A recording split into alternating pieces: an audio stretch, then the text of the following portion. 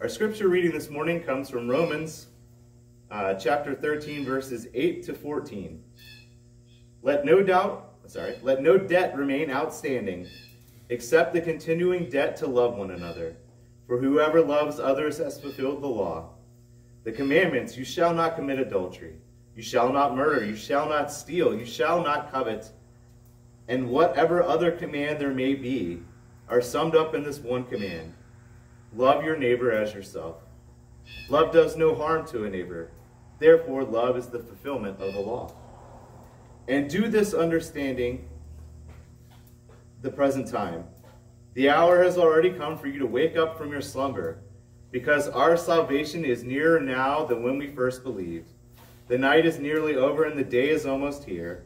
So let us put aside the deeds of darkness and put on the armor of light. Let us behave decently as in the daytime, not carousing and drunkenness, not in sexual immorality and debauchery, not in dissension and jealousy. Rather, clothe yourselves with the Lord Jesus Christ, and do not think about how to gratify the desires of the flesh. This is the word of God for the people of God. Praise be to God.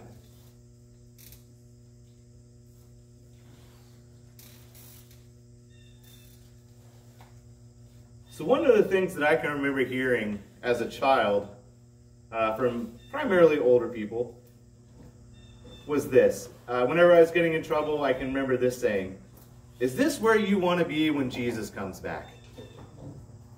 Is that what you want to be doing when Jesus comes back? And the answer to this question was always no. And this is not what I want to be doing when Jesus comes back. So one of the interesting things about our scripture today is in this information, Paul talks about, in the second part of our reading, starting in verse 11, he's telling people that they need to wake up. You see, the hour of the coming of the Lord is closer now than when you first believed. And we know this is true simply from a straight linear concept of time, right? The day we believed has now gone by, and certainly the day of the Lord's coming is closer than it was on that first day. And I think the part that most people tend to focus on, especially those older folks that love to chide me as a child, in verse 12, the night is nearly over and the day is almost here. And when we discuss thoughts like this, the return of Jesus Christ, many non-believers will point to verses like this and they will say things like, well, where is he? He was supposed to come back, right? Haven't your people been saying now for 2,000 years that Jesus was coming again? So if it was true, wouldn't he have come back by now? And I think it is important for us to remember, and if you feel so bold to remind them, the concept of time to God is not the same as our concept of time. We know that a day is like 1,000 years, and 1,000 years is like a day. God is not bound by that same concept of time as we understand it as human beings. So now, if we can wrap our minds around that thought, that the time is not the same for God as it is for us, we still have this question: is Jesus coming back? In the light of recent events in the world, I've had several conversations with people around this topic. And they have asked me pretty directly, Eric, do you think the world is going to end? My response to them is what it would be to you right now. I don't think it is, but I don't know for sure. And I'm not worried about it. And if you're right with God, you shouldn't be worried about it either.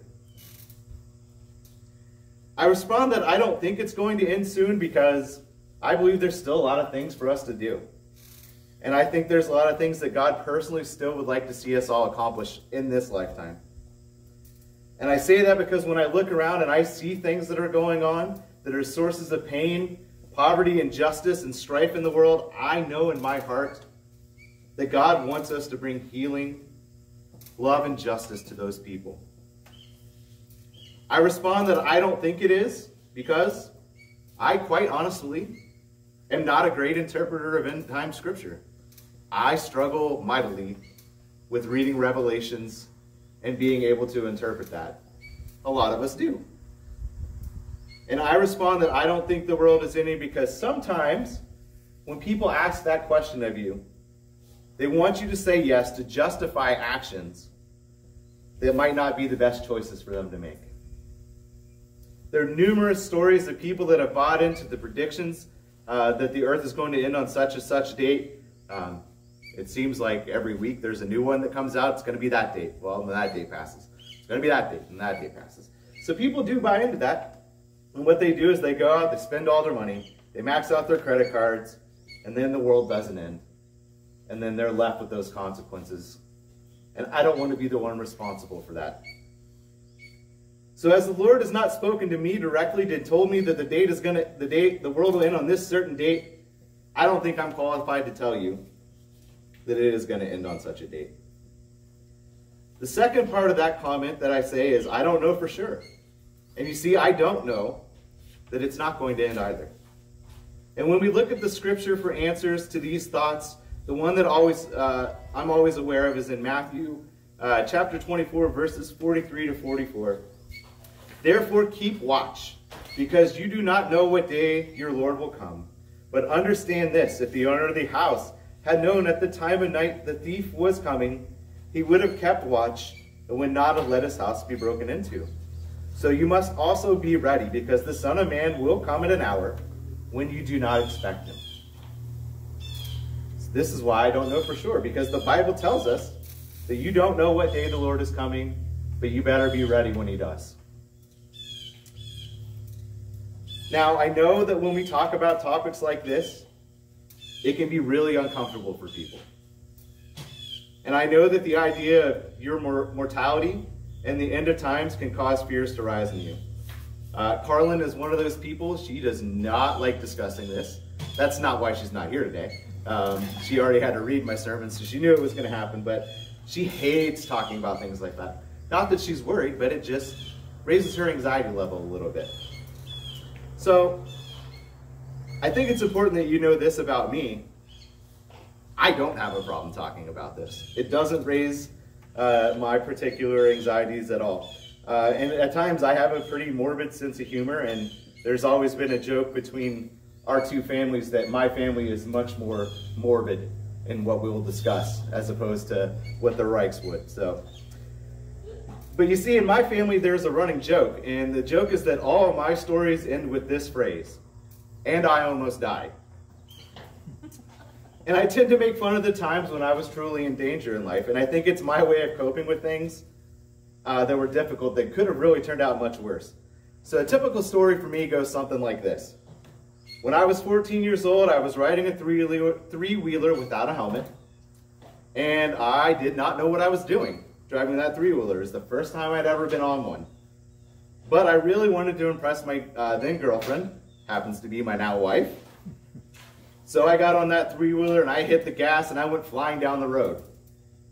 Unfortunately, the handbrake on that three-wheeler didn't work. And nobody told me that it didn't work. And nobody told me that there was a foot brake as well that I could have hit. So I didn't know that about it. And I hit some gravel, and I swerved off of the road, and I hit the outside corner of a garage. And my head actually went past that garage corner, and my shoulder slammed into that corner of that garage, and I almost died. And you see, that story should just be a warning about not being an idiot on a vehicle that you're unfamiliar with. But mostly for me, it's just something funny that happened when I was younger. And I also think that I've been comfortable about discussing death from an early age. You see, my mom is a nurse who's primarily worked in geriatrics her entire career. And it was not uncommon for me to go with her to work. And it was not uncommon for her to come home and talk about how one of her patients, her favorite patients, had passed away. And I spent a lot of time with those people when I was little. And so I got used to the idea that someone I go to visit in the nursing home was there 1 week and maybe gone the next. So for me, my mortality and discussing it in general, it's never been a scary thing. But if it is something that makes you feel uncomfortable, please bear with me to the end, I think, I can help you feel a little less anxious about it. So my other response to the question is, when the end times are going to happen, is that I'm not overly concerned about it. I'm not overly concerned about it because I am sure of where I am going when this life is all over, whether it be the end of the world or just my end of my time here on earth. I fully put my trust into the promise of salvation through Jesus Christ. So I say to you, if you've already asked Jesus into your heart, and if you've repented and turned away from your sin, then what do you have to fear? So for me, with that question settled of, is the world going to end? And by general feelings, it doesn't matter. I'm left with this. What am I to do with the time that I have left? And this is where the first part of the scripture comes in today. In the beginning of what Paul writes, he is giving the early church instructions on how they should be living. Not in the future, but in the present. These things still apply to us today. Let no debt remain outstanding, except the continuing debt to love one another. For whoever loves others has fulfilled the law. The commandments, you shall not commit adultery, you shall not murder, you shall not steal, you shall not covet, and whatever other command there may be are all summed up in one command. Love your neighbor as yourself. Love does no harm to a neighbor, and therefore love is the fulfillment of the law. So what we are to do in the here and now is to love one another. We are to be doing our utmost with the time we have left on this earth to show others the love of Jesus Christ that he has shown us. And that, brothers and sisters, is where I want to be when Jesus Christ comes back. And that is where I want us all to be when Jesus Christ comes back. That's what I want to have him catch us doing. I want him to catch us in the act of selfless love for our neighbors. I want him to see us working hard to serve the forgotten. I want him to find us in fervent prayer for peace and for justice for everyone. And I want him to discover us putting our faith into practice, making disciples for him. These are the things that I pray that we're going to be doing when he comes back.